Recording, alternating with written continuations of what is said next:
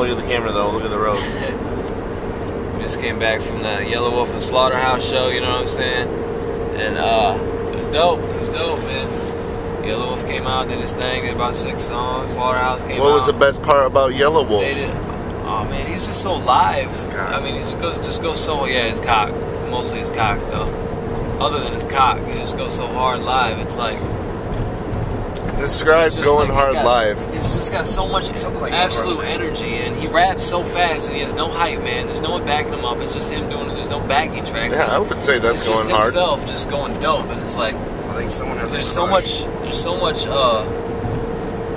like perfection, I guess, that goes into his live show. Like every breath that he takes, he has to practice, you know, because the way he raps, the way he chops it up. Yeah, so I heard fast. that, like, you know, he's been breathing for approximately about like 30 years, so he had a bit of practice at it. He's been breathing for a minute, you know what I'm saying? So he does. Okay, so what happened after Yellow Dog?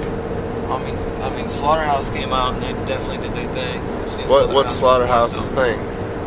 I mean, they just came out and ripped it. There's 4 really lyrical dudes that come with a lot of energy. Name some lyrics. Name some lyrics.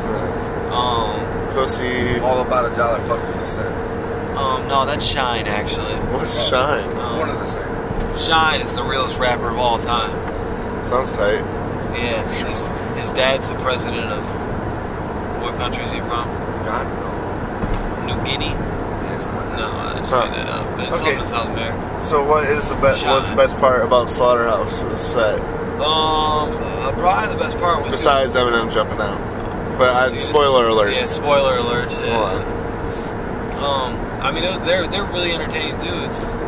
Besides the fact that their music is phenomenal, I mean, they keep the crowd entertained. I mean, they keep people participating. Didn't they tell some jokes, or they doing some stand-up up there for about 45 minutes? They were definitely doing some stand-up. I mean, Joe Budden was going in on that drunk white kid they brought on stage. Yeah, I felt really bad for him, actually, afterwards. I felt bad for him anytime. No, I felt bad for the tiny shirt. Yeah, Mike. Yeah, Mike, he was man. cool. He was a smart. Shout out to Mike. Shout out to Mike. Big shout out to Mike. Mike and who washed his shirt one too many times. So tell me about how you felt when you saw Eminem. Oh man, M&M's. What is it? It's like a lightning bolt hit the tip of my penis. Yowzers. That was actually me hitting the tip of your penis. Oh, one of the same. Okay, so describe it. Describe to me describe to me in slow-mo. I mean, we all had the feeling that M might show up. Yeah, there. dude, I told you he was gonna show up. I've been telling you for 2 weeks. It being their first show and everything, but I mean, when you saw him come out, it's one of those moments. Like when you're there, it's just straight.